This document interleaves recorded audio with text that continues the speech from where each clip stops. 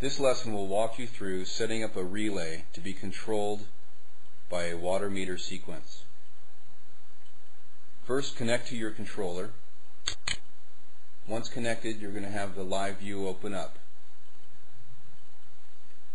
Double-click the relay that you want to configure control for. I'm going to double-click relay number 1.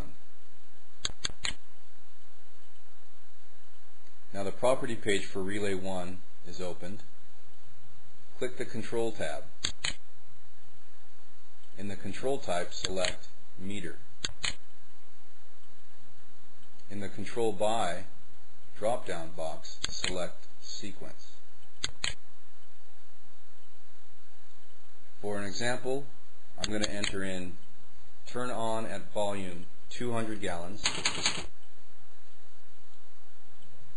on makeup water meter O. Turn off at volume, I'll enter in 500 gallons on water meter P. Now what we've entered in here is we want relay 1 to turn on when the water meter that's installed in location O input is reading 200 gallons.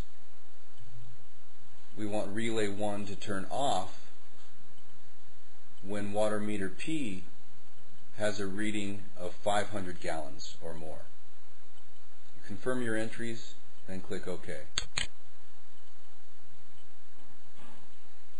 And as you can see, relay 1 is now being controlled by a meter sequence.